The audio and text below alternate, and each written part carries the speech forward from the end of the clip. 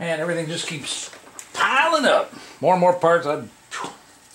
Anyway, gonna work on the welding jig today, and I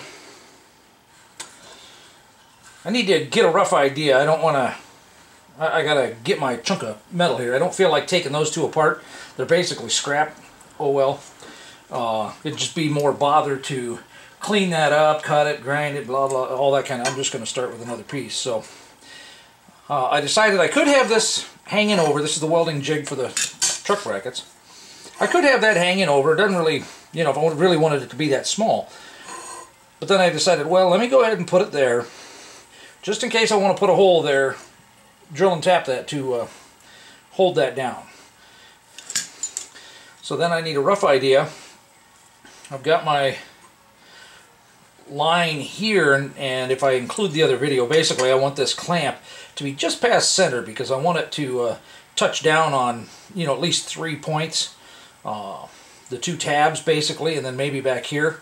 So I want that clamp to be somewhere a little bit over. I don't want it right on the line here. So let's say that. So if this is about where it's going to get welded, then I can cut it off there, and let's make it a hair longer in case I change my mind. So let's see, how long is that? That's 8.5. All right, we'll just make it 8.5. And what I'm going to have to do too is if you can see here, it just barely clears here. Now I think I want to machine this surface flat. Actually, I need to check it, but in order to fit it in the vise, 8.5 is too long one way. It's basically 6 inches this way. It's a little too long too. So I think what I'm going to do is cut probably at least a ½ inch off each side here. Ooh. Ooh. I just realized this bolt I'll end up with cutting right through the thread if I try to. So I could cut off a little more on that side, I guess. I could take it to there and then cut off a good ½ inch. I'll have to measure and see what I can fit in the vise. Push come to shove, you know, it's going to be sitting here like this basically. I can just simply, you know, cut a notch in there to get myself the room on the underside, so that way once it's clamped I can weld the top, I can flip it over and weld the bottom. That's the goal there without having to move it. Well, originally I was thinking, you know, I'm gonna cut some off on the bandsaw down both sides there, but it really brought it in tight because this is only a 5-inch vise, and it only has like a 4 3/4 spread here. Now I could move this jaw to that side and be able to do it, you know, especially if I did it like this, you know, because then basically this area here where there's not going to be any holes drilled, you know, would be over that part of the vise. But in order to do that, I need to square up this side and this side, you know, because I would just be clamping it in like that. Oh, that wouldn't even fit. I'd have to turn it sideways. Yeah, which wouldn't work. So, because it's not going to fit that way. I could put the jaw back here. You know, that would work. But I couldn't. Can't see that, can you? I could put this jaw back here, and that would work. But I could only do more or less spot drilling, and then have to move it and drill them again. You know, it won't reach there if I put it on the end because the vise is all the way wide open. It won't fit in here unless I trim it down. Now, it would do that, but then I can't drill any holes close to the edge over here. They'd have to be spot drilled. So rather than mess with the vise and all that, I think what I've decided is I'm just going to clamp it. Now I measured it. I wanted it to fit in the vise because I wanted to face it. Okay, but I've since checked it with a straight edge, and it's really close. Really close. I was quite surprised. These brackets have more warp in them, I'm sure, than That plate, yeah, see the rock there? From the laser cutting, they have more warp than this plate does. So, anywho, so I'll clamp this plate down, and basically what I'm going to do is set it up. Oh, yeah, and I'll have to do a reverse. I'm going to drill these 2 holes, and then I'm also going to drill another set for when the bracket gets flipped. These holes should match either way, and I've set them up so they're all relative to the center hole. So since I know that's roughly where I want it, that's ballpark a center. I will measure it left to right to get it even there, but here it's pretty arbitrary, so I'll just be somewhere in that ballpark.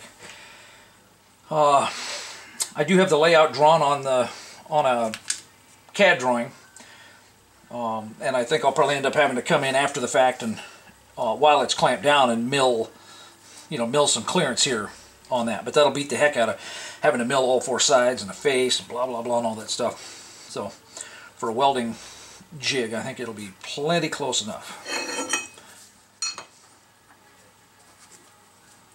And yes, I know the mill is a disgusting mess. You're more than welcome to come over and clean it. Okay, so I'll have 2 here, I'll have, another 4 here. That looks like it ought to work. Okay, so I need it at least kind of sort of square. Because the reality is, if the jig is cocked or whatever, well, I just need a little more clearance here. I mean, it'd be like putting the plate on like that. Big deal, as long as I've got room, I can put the clamp down here. I mean, that's highly exaggerated. So, anything within, 16th, even 1/8 of an inch is going to be close enough. So, let's just measure to the vise. 13/16. Oh, damn. 13/16. Couldn't pull that off again if I tried. Wow. They're like exactly there. Wow.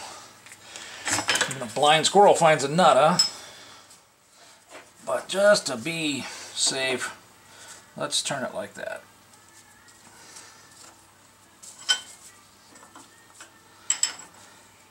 And I don't want to crank one side down tighter than the other too soon,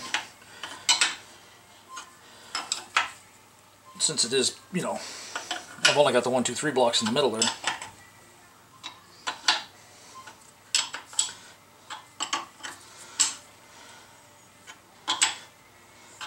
For drilling, this is way more than tight enough, but I want to make sure I'm snug enough.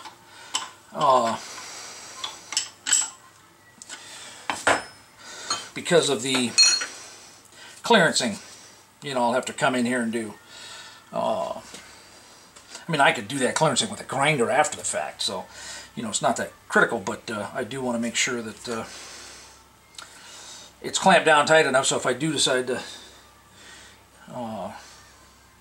use the mill, which I'm sure I will, it's already set. So I think I've got good clearance. Let's get the CAD drawing. Let's get the drill chuck set up and that stuff, and go from there.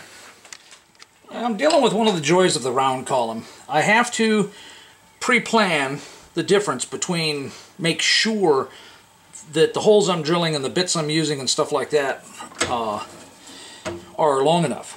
Okay, so you can see that if I put that in there, it just makes it, and it'll easily do that. I do need to raise it up a bit though, because if that one goes in, because it only goes up about that far on the chuck, so I'll hit. So I got to raise it anyway. All right, that ought to work. I know that'll put the 2 drill bits through without any problem, and I should have plenty of clearance with this. Yes, so even if I put a longer tap in there for the 3/8 bolt, I'll be good to go. Now let's just use a tape measure, because this really is not that critical. Now I'm going to go ahead and put a drill mark here, so that if something messes up, I got to come back and put it back in position. I can just drop the bit back down into the dimple I make and not have to do anything. Or if I decide that I need to put something else in the center, I'll already have a mark there and I can just drill it later. So let's start with 0, 0. There we go. So I'm thinking the easiest thing to do is, you know, just to move to like that location. And I should have put the measurements in there, but basically what I'll do is, since that's my 0, 0 line, I come over here, the 2.21, 2.221, and then go up 0.327, and then I'll just go down 0.327. Then I'll move over here and go ding, ding. And if I save each one as a subdatum memory point while I'm doing the spot drilling, so that I can come back to it with the tap head.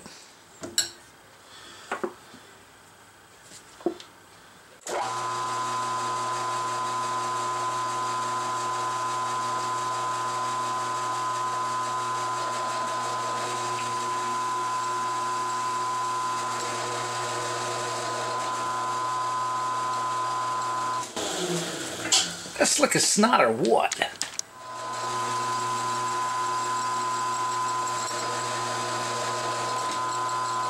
It's about as far down as we're going to go. It's not even 1/8 of an inch off here.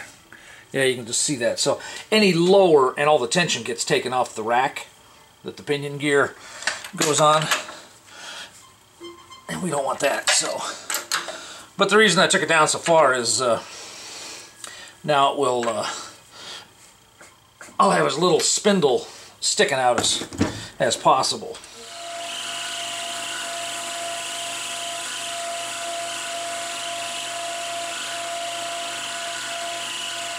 I think that just might work. Just get a rough idea where I need to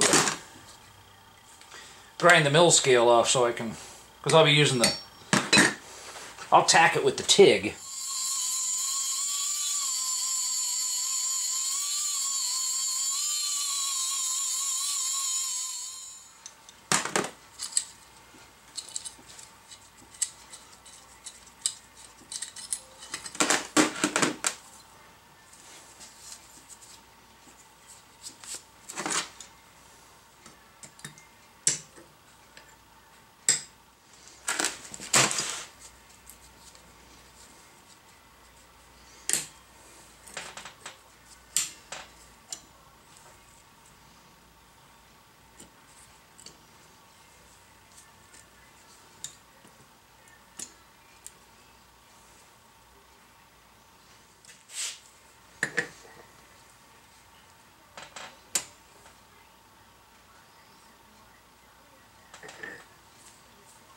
Well, there we go.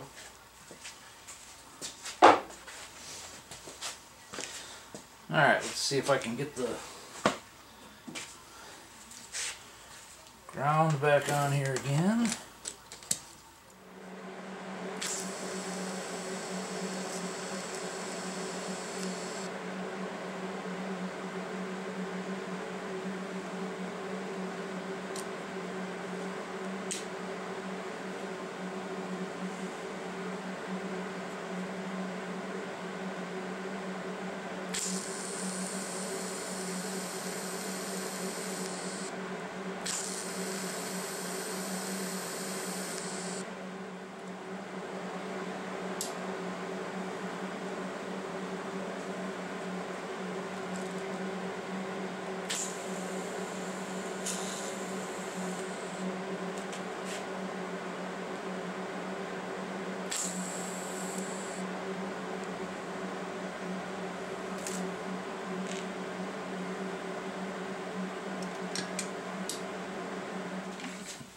I think that ought to work.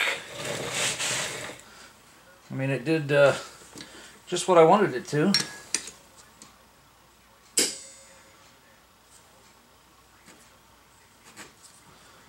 Yeah.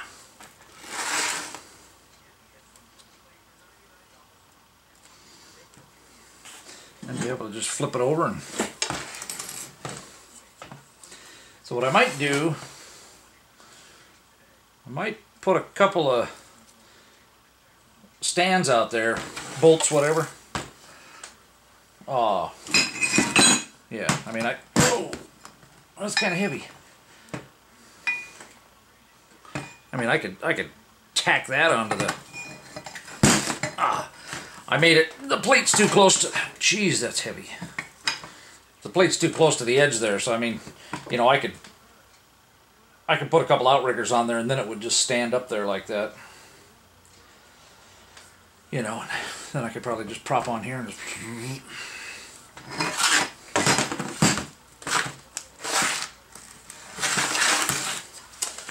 Well, I think that that proves the idea, huh?